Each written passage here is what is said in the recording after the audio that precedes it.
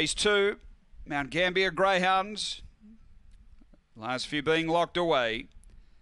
And runners are in, signal activated. We're set to race. Ready to go. Race 2 at Mt-Gambier. Favourite is the 3.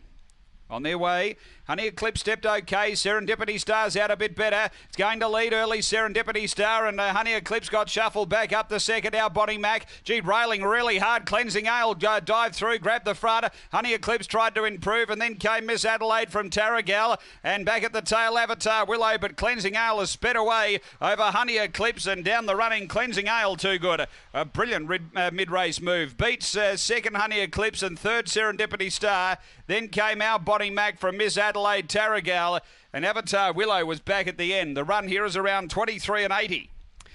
Gee, there was a gap. He saw it and away he went. Cleansing Ale has gone on for a very easy win in the end.